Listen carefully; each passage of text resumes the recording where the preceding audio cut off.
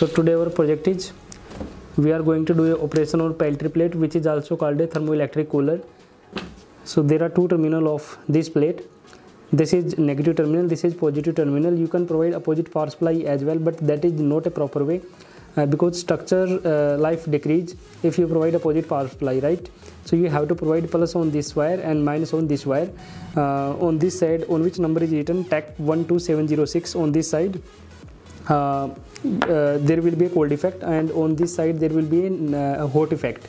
And the cold and hot effect will vary according to the current you provided to this Peltier plate. If current provided by you is very large, then there will be immediate very fast cold effect on this side and very high cold hot effect on this side. This Peltier plate we have already used in a project, and because of the lackness of proper heat sink on hot side, this Peltier plate burn out. So now we thought like we should perform a type of operation or surgery on this Peltier plate so that you can see what's inside this Peltier plate. So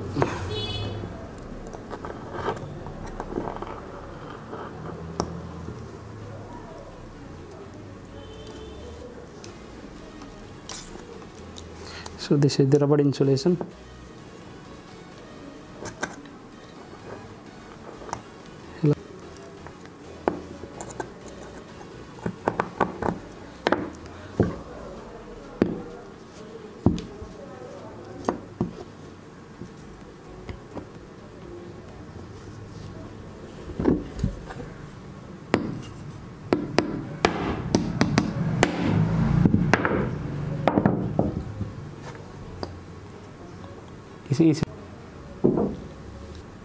So you can see this is the inside structure of this Peltier plate.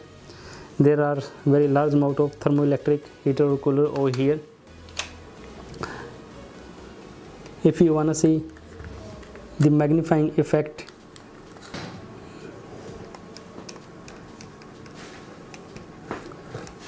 take the camera on this lens.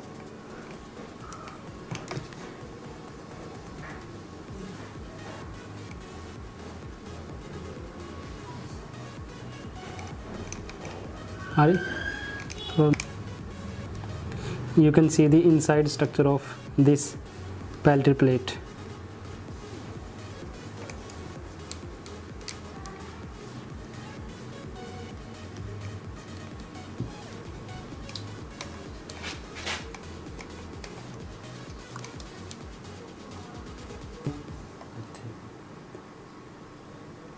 Now you can clearly see inside of Peltier plate.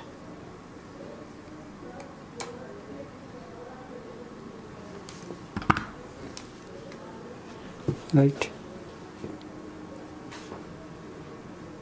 Nowadays Peltier plate is also used in the car to provide a cool box, and lots of refrigerator is also made.